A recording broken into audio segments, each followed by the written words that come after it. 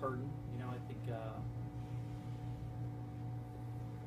we couldn't quite get back maybe the level that we were playing in the regular season, and you know, I still will just say the guys put it out there tonight. They fought with everything they had. There was certainly a lot of drama in the game, and I thought the guys really, at least from a character standpoint, showed something special, and like I said, fought to the end.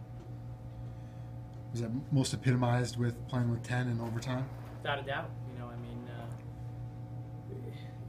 you know, it could have been easily said that wasn't our night because of that situation, but I thought we fought in the overtime and really had some chances and really limited their chances. So, I mean, although their two best chances probably in the game came in overtime, it was nice to see Matty step up big, but, you know, ultimately, like I said, it just ended up not being our night because of a lot of little things like that. What was the refs